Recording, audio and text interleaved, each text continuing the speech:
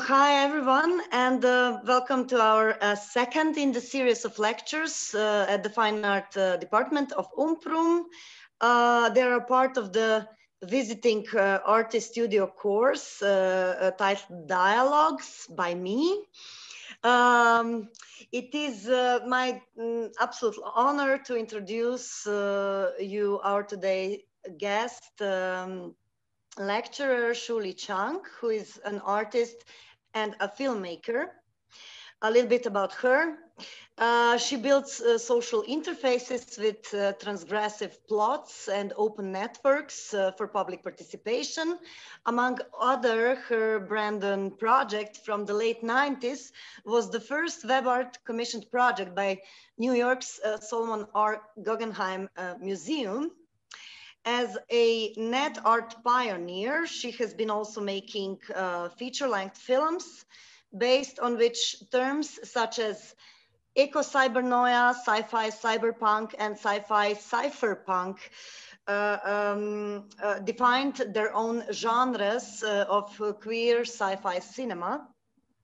She also presented Taiwan at Venice Biennale in 2019 with the project titled 3x3x6. Since 2009, she has been at work on an ongoing Yuki project, both of which is also going to present.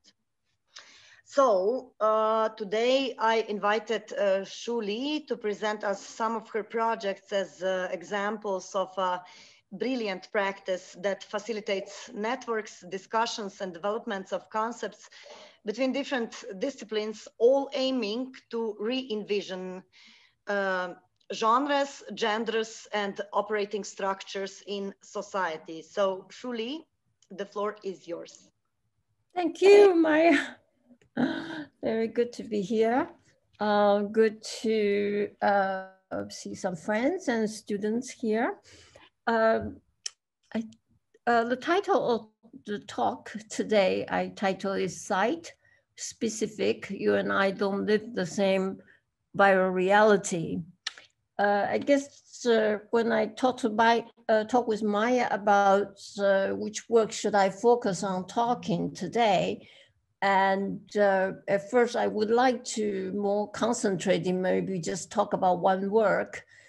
But at the end, Maya say, oh, but you should talk about this work, that work, and that work. And I actually totally lost myself because consider myself in a series of working different projects. Actually, sometimes I find it very difficult to bring them together. Because the certain subject matter, this project and that project could be so different. And it's really hard for me to turn around to go from one work to the other. But then I thought about the kind of viral reality we live in and how it's been a year. And we are getting used to just sort of kind of conducting our business as the way that the web medium is requiring us now. And so we actually, regularly mark our agenda. What time is the web meeting? There is really actually not so much actual meeting at all in my case. So I just have my whole kind of web meeting agenda. Who to meet, when to meet. At the same time, there's so many different webinars to catch up with. It's always amazing to see within this 1 year how we all still trying to be so productive. We all still trying to think about art in the COVID time, art as we welcome the new normal or back to the normal, or how do we advance to another normality? So I think I'm in a kind of almost like a very strange mood at this particular junction that it seems like we can get out of it, despite the third wave, despite what the news coming from India, it is too threatening. I think you're looking at the India situation, you're looking at these gas tank, the old gas tank being passed around. You're seeing the AIDS is not arriving. You're seeing the government is corrupted. And I must say that I cannot not think about the current situation, the viral reality. And to finally, after a year, to say, no, yes, we do have a pandemic, we do have a viral condition. However, what you are experiencing and what I'm experiencing may be totally different. And particularly at this particular junction, we welcome a new player, the vaccine. If you study the whole history, not the history, but just reading the vaccine is available these days, what's available, who's producing it, what's the technology that's producing it, how it's been distributed, and you know, who gets the vaccine, who didn't get the vaccine, who gets, which country buys it, which country is not releasing their own quota. It's a very interesting, also unbalanced situation right now for me. I think this is another sort of major play in terms of the political scene and our body politics and many things at work. I'm working on the script, totally on the virus situation. So I cannot say that I'm not being affected daily by the viral reality, but then to realize that, you know, which viral reality that I can be affirmed with. This is becoming quite an issue for me that I ask myself, particularly in a very uneasy situation currently happening in India.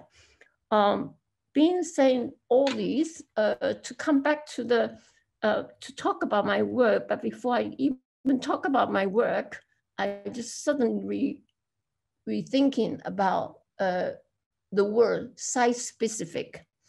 I think it's almost like a very old word, old terms for our practice. And then we used to proud ourselves, say, oh, we are creating work, a site-specific work, for example, meaning that, say, we actually is commissioned with a site, particularly, or we designate a site that we create a work, particularly with that site in mind. I think, particularly after being so much web presence only these days, I want to just remember like a few buildings, a few sites that I feel affect me in the projects I'm going to talk about. And particularly, I think these are the way that we should remember what, you know, what goes on, what building and where, how, that it lasts forever, maybe, you know. So just to come to this, the first site I want to remember is the VARC in Amsterdam, which was built in 1488 and is set up at, it's right at the Amsterdam Central, near Amsterdam Central at the Newmarkt.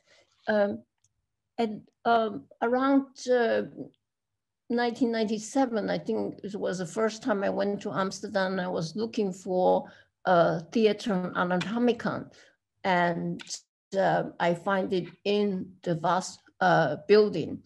And it is exactly this Theater Anatomicon I was looking for to launch or to start my internet project for the Guggenheim Museum called Brandon. I remember looking at the building itself, and inside the building, the theater anatomical structure are still there. Of course, you don't have, I think you don't really have all these wood structure of the audience anymore, but the ceiling remained there. Vaak, of course, still today became the media space in Amsterdam. I became in around 1998, 1999, I actually became the first artist in residency at Vaak at the time. Then I want to talk about another building, which is the building of Palazzo del Prigione in Venice. This was built in 1589 as a prison, adjunct prison to the Delca prison next to it. I'm bringing this particular building because it was the site that I was commissioned to do the Venice Biennial representing Taiwan in 2019. Now, if we look at a building as such with a whole history, that actually the building, when I first did the research, I realized the building was housing or imprisoned Giovanni Casanova around 18th century. And so it was actually also from here, I developed the whole project 3x3x6 for Venice Biennial 2019. It's amazing to actually think about the possibility of working with a building, a structure, and to remember the past history and to be able to kind of configure a story or a project with it. Then I would say, other than these physical architecture building, I also want to bring back our body as the final frontier. I keep coming back and coming back to work on projects with body.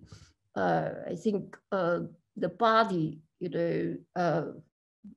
as the final frontier, as the way how eventually we can lose it or still keeping it.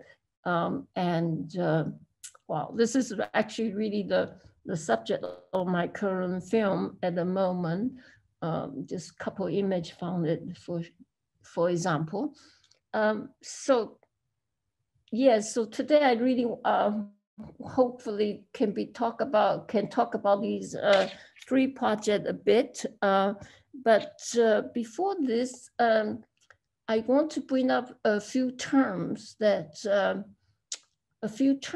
of practice or application that I'm myself thinking about nowadays quite a bit as a way to bounce up hopefully some conversation that we can still happening later.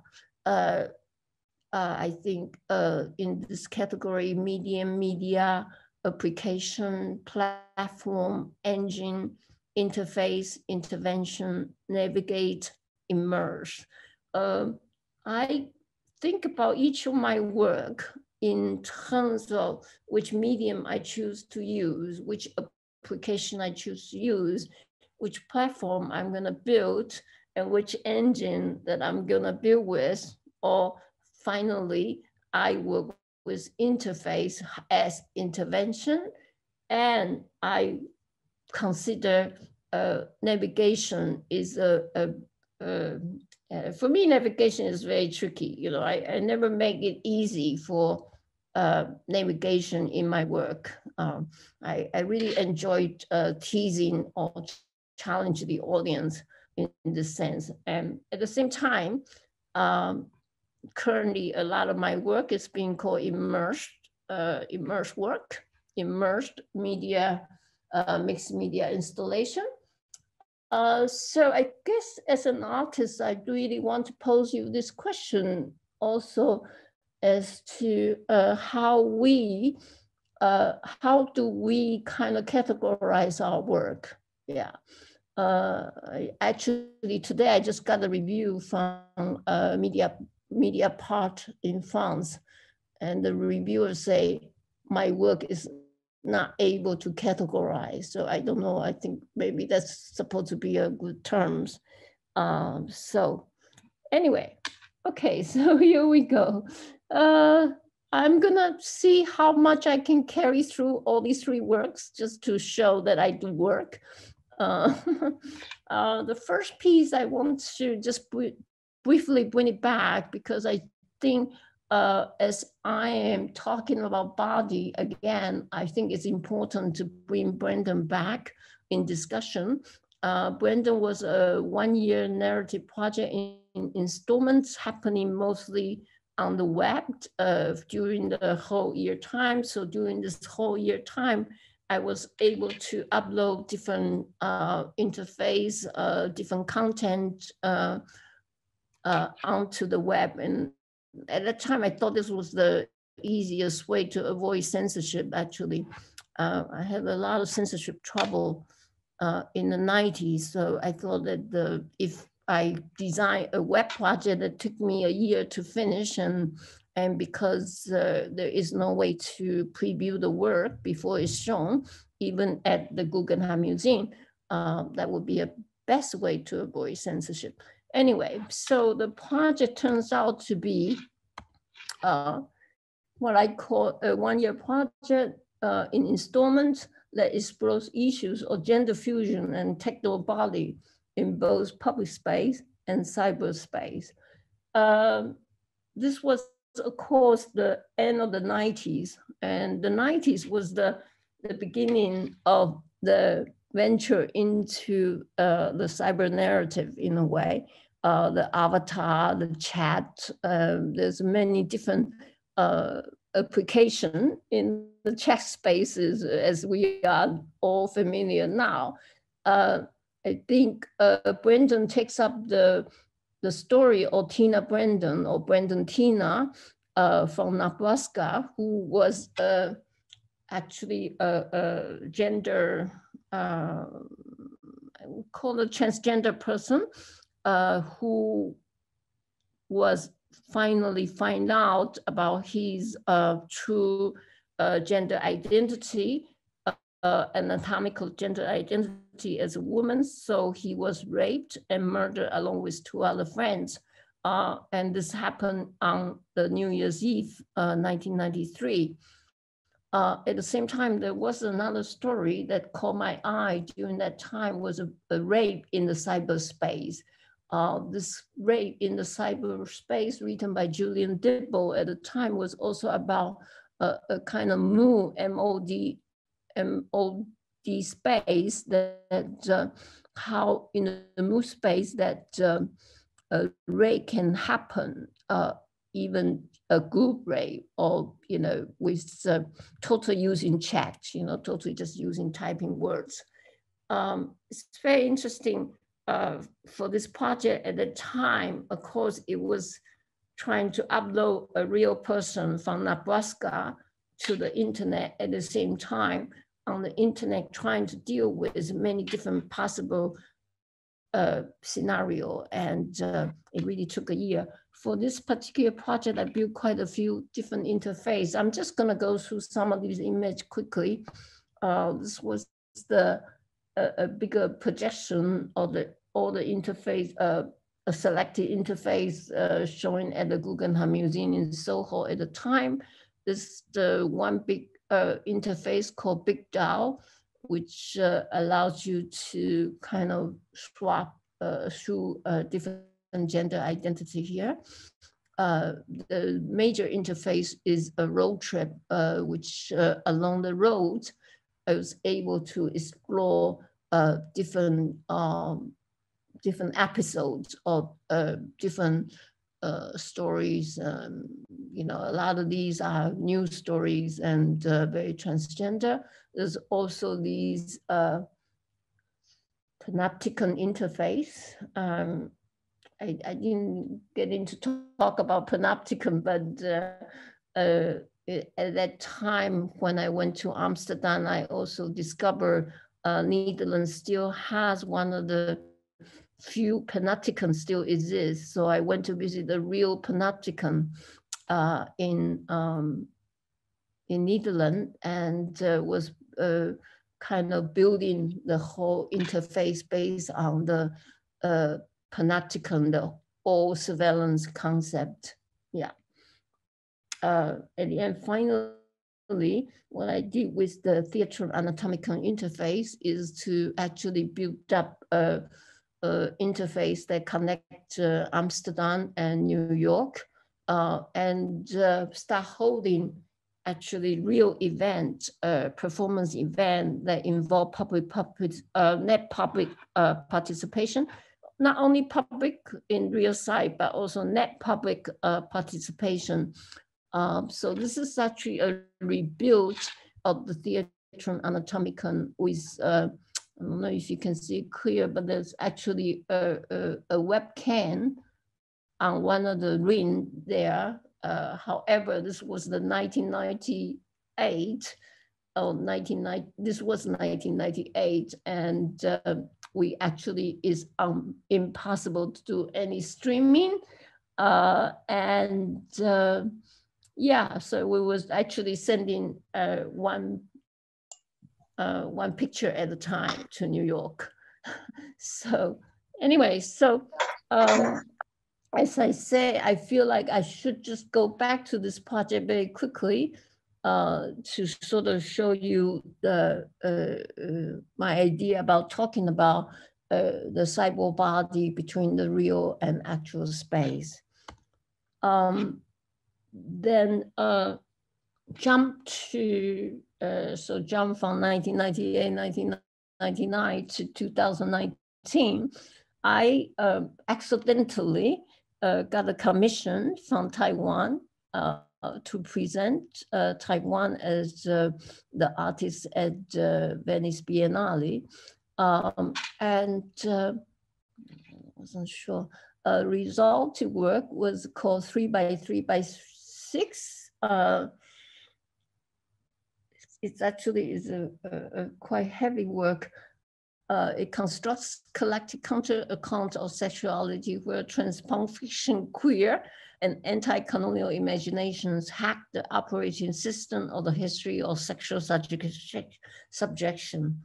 Well, this work is a lot to swallow.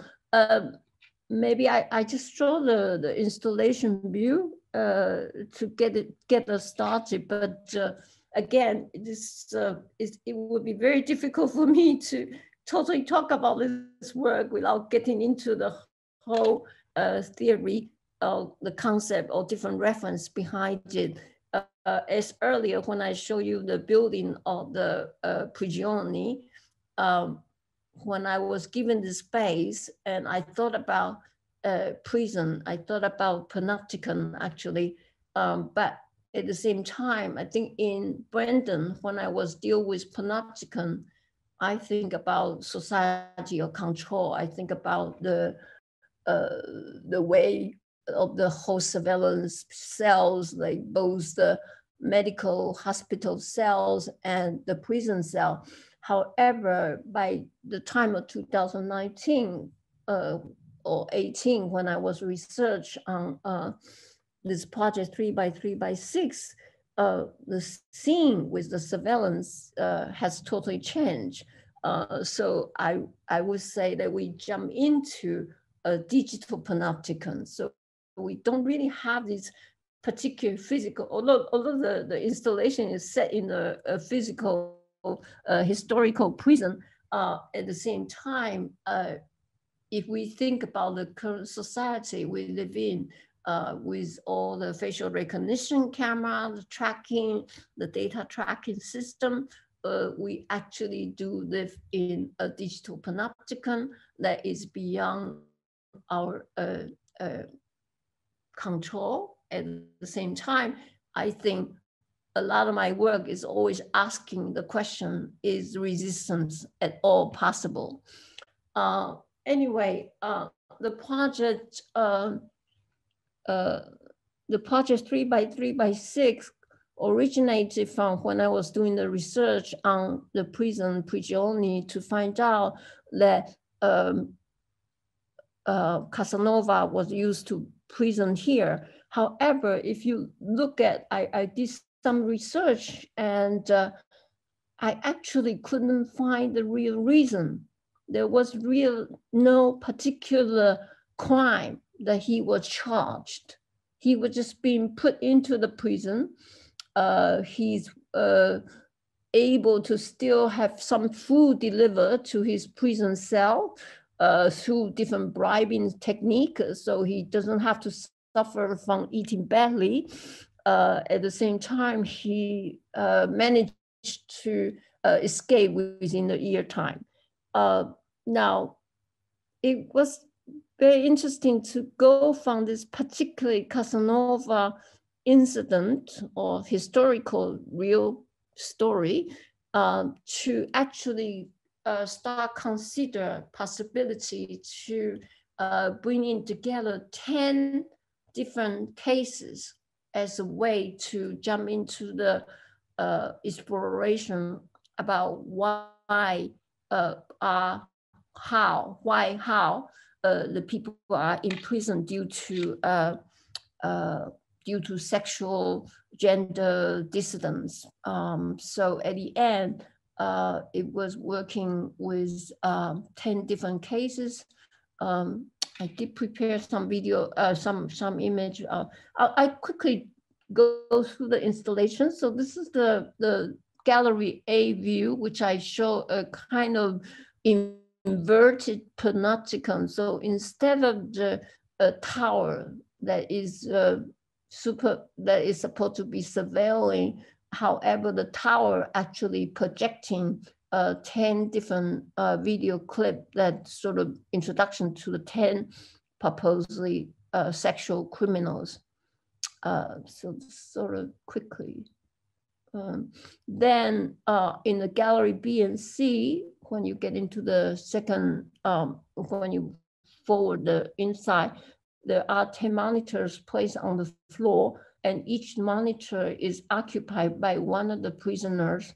And so I reworked the script based on the research. Based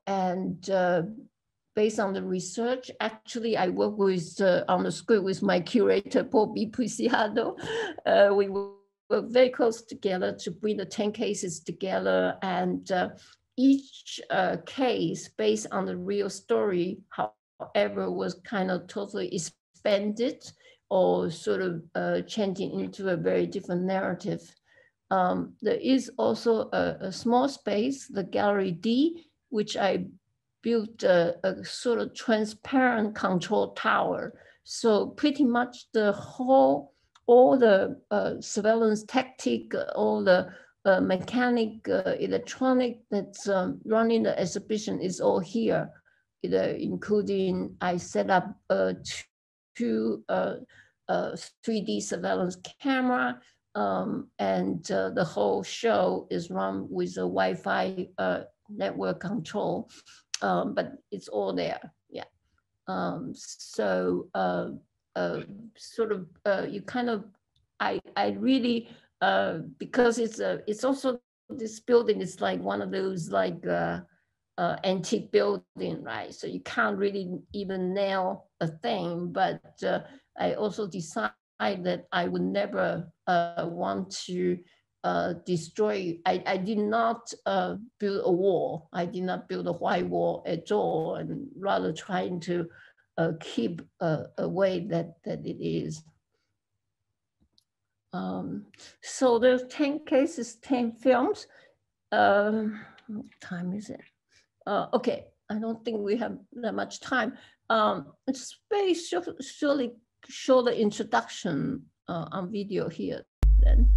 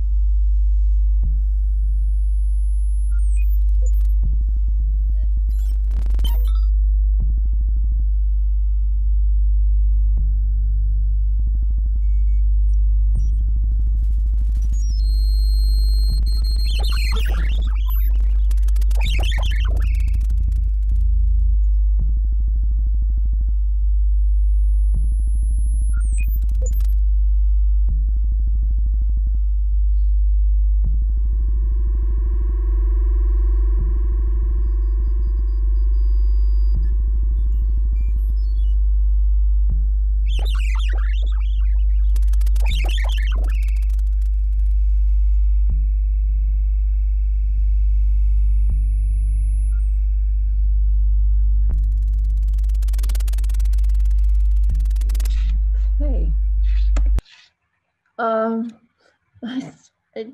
did prepare these document, but I just, these are the 10 characters. I just go very quickly. So we have Casanova.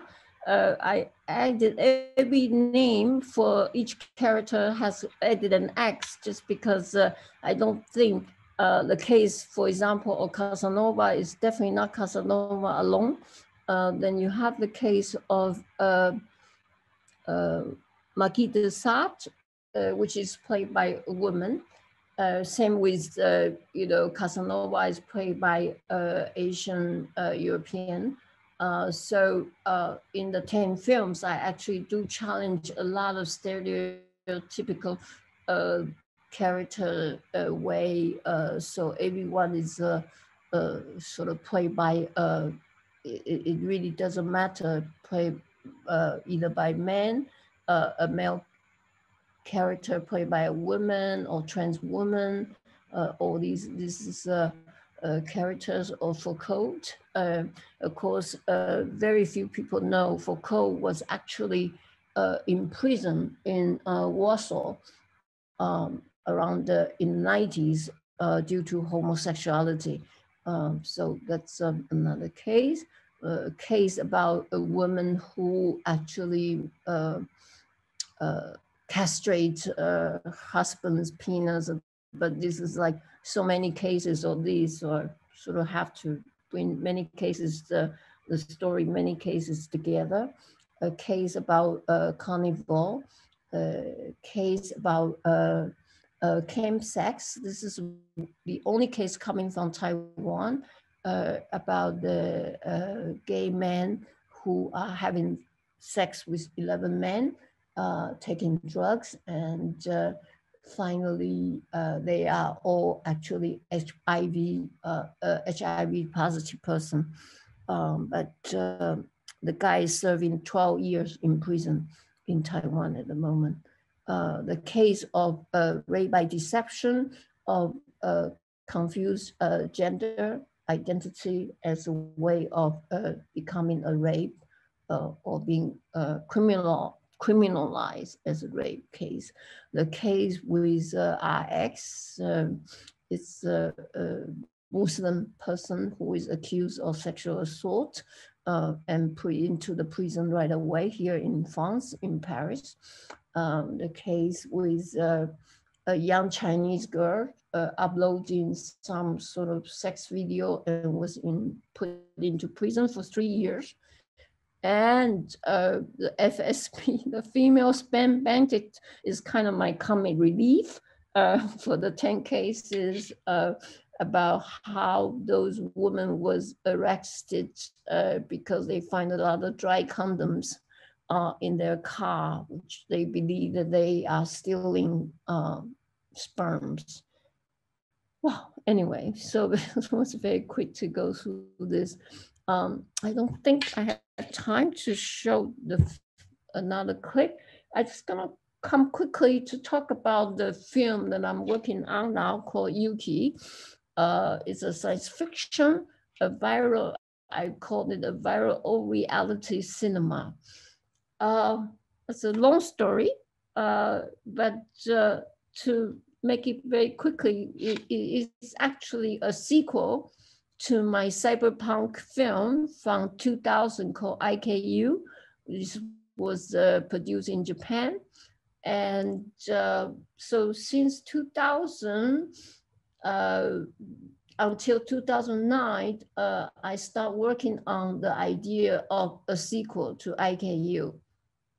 To make a very quick story discussion, in the movie IKU, you know, there is a big corporation, the Canon Corporation, who actually sends out these replicants called IKU code.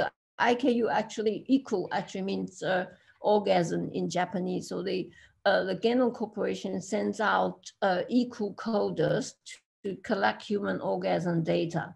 Now, what do they do with human orgasm data is to make into phone chips that you can actually buy and insert it into the phone. So this was orgasm on the go. And of course, the film was made around also 98, 99. I was actually doing Brandon and IKU at the same time. So at that time, of course, it was very hard to imagine a kind of orgasm on the go, but like I think that was the beginning of the video on demand maybe. So, imagine you can also have orgasm on demand. So this was, you have the Canon Corporation produce all these coders to go collect the orgasm data of human being, and the whole story happened this way. Now with the Yuki, it's actually as a sequel, which I conceived in 2009 during a residency at the Hanga Media Lab. At that time, I wasn't particularly thinking I can make a film. So I was thinking about, I would do it as a live cinema performance piece. I do it as a bio game. I try many different formats to realize this concept. Now, the concept of Yuki as a sequel to IKU is actually about how the internet has crashed. So the Canon Corporation, who used to use the internet to sell their mobile phone chips, has lost the ground. But Canon is always a biotech company. So what happened is they took over human body. They decided to take over human body to create a bionet. And with the bionet, they actually could generate, self-generate orgasm data with the red blood cells. With the self-generated orgasm data, people can actually also make exchange through the handshake, and all these finally turn out to be quite a scheme to destroy the human body in a way. At the same time, the IKU coder, the equal coders, they are deemed redundant. So they are dumped on the e-trash bill. And it is at the e-trash bill, they have a different life. And they actually try to reprogram themselves and bring back to life themselves. And in the process, they became the virus. As they became the virus, they were able to infiltrate into Canon's bionet and to actually, here comes the story, the plot, and there's finally the reclaim of the orgasm data. So it's a kind of epical story this way. So for me, to engage Yuki, the virus, as infiltrating agents to sabotage a detrimental bioscheme engineered by Canon Corp is really the basic concept for this film. And I have been writing the script for exactly during these times of confinement or pandemic, exactly during this time of the viral reality. It's a very difficult task for me either. So, but anyway, I just want to show maybe a couple images because I'm not so sure if we have time. This is all like kind of image from the e-trash bill and how Yuki was dumb, and then through different transformation, finally become Yuki the virus. This is the sort of sketch of the bionet built by Canon. I did do a trip in Africa. I don't think we can show this piece per se, but at the moment I'm actually building the film in 3D and also using the game engine Unity to build the characters, and to eventually the whole scenery will build on these sort of game engine, that all that. But there was, I did do a trip to Africa for research on the electronic trash dump. But it's very, again, it's difficult for me to talk about all the story of this film, but to actually show everything. But let me try to see if, I don't think we had that much time, but I would really like to share like maybe 3 minutes of the UK virus rising as a way. Sorry, if I can go back to the sharing.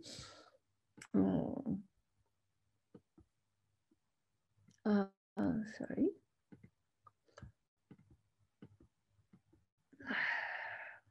I just want to show 3 minutes from these UK virus rising. Again, I'm making this long film, but at the same time, I do some, I do have shown the film in different installation format, and some of them.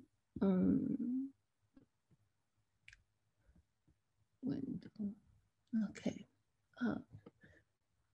Okay, I just start sharing, and I'm going to just share.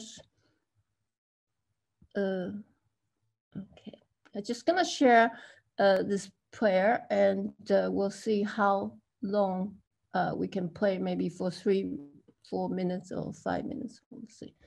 Okay. Can you all see the screen? Okay, perfect.